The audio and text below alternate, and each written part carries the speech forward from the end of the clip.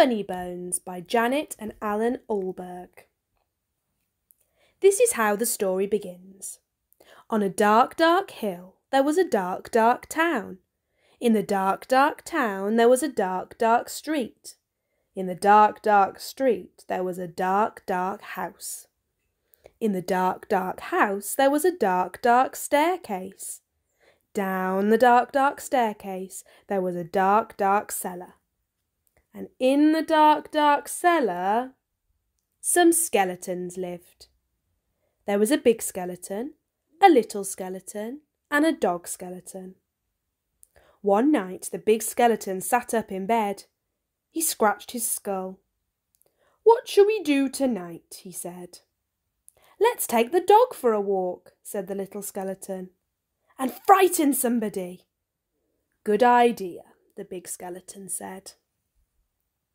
So the big skeleton, the little skeleton, and the dog skeleton left the dark, dark cellar, climbed the dark, dark staircase, and stepped out into the dark, dark street. They walked past the houses and the shops. They walked past the zoo and the police station. They went into the park. The big skeleton scratched his skull. "What shall we do now?" he said. "Let's play on the swings," said the little skeleton, "and throw a stick for the dog and frighten somebody." "Good idea," the big skeleton said. So the big skeleton, the little skeleton, and the dog skeleton walked round the dark, dark pond, past the dark, dark tennis courts, and up to the dark, dark swings. The big skeleton and the little skeleton played on the swings. They threw a stick for the dog. Suddenly something happened. The dog skeleton chased the stick, tipped over a park bench, bumped into a tree, woof, and ended up as a little pile of bones. "Look at that," the big skeleton said. "He's all come to pieces. What shall we do now?" "Let's put him back together again," the little skeleton said. So the big skeleton and the little skeleton put the dog skeleton together again. They sang a song while they did it.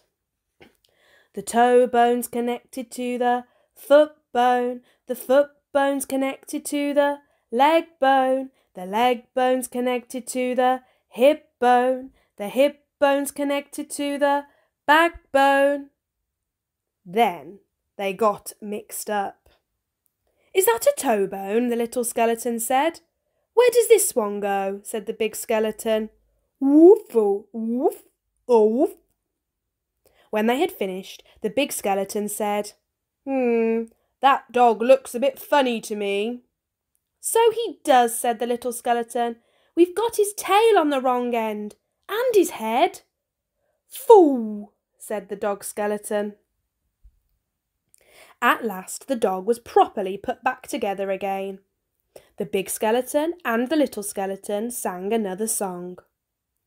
These bones can bark again, can run around in the park again, can frighten people in the dark again." The big skeleton scratched his skull. "That reminds me," he said. "We forgot to frighten somebody." "Let's do it on the way home then," said the little skeleton. "Good idea," the big skeleton said. "I wish we had a nice little boy to frighten. I wish we had a nice old lady." So the big skeleton, the little skeleton, and the dog skeleton left the dark, dark swings, went out into the dark, dark town, and tried to frighten somebody. The trouble was, there wasn't anybody. Everybody was in bed. Even the policemen in the police station were in bed. Even the animals in the zoo. Of course, the skeleton animals were awake.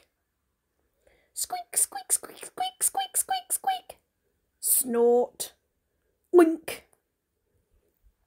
"Gee up, Nelly." "Good evening, all. Who's a cheeky boy then? Have a cup of tea. Pretty Polly, put the kettle on, mother." "Let's have a ride on the elephant skeleton," the little skeleton said. "Let's have a word with the parrot skeleton." The big skeleton scratched his skull. "Let's "Keep out of the way of the crocodile skeleton," he said. When they were back in the street, and when they still could not find anybody to frighten, the big skeleton said, "What shall we do now?" The little skeleton scratched his skull. "Let's frighten each other," he said. That's better than nothing." "Good idea," the big skeleton said.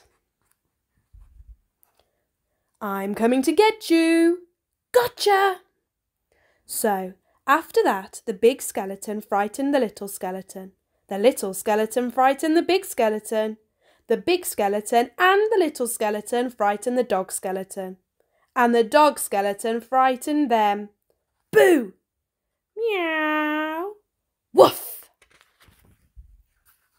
Woo!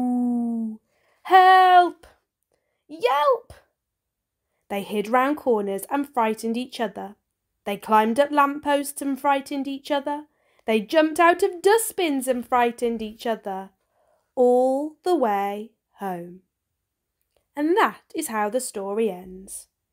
On a dark, dark hill, there was a dark, dark town. In the dark, dark town, there was a dark, dark street. In the dark, dark street, there was a dark, dark house. In the dark, dark house, there was a dark, dark staircase.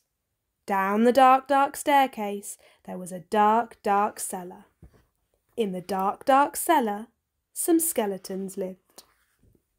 And they still do.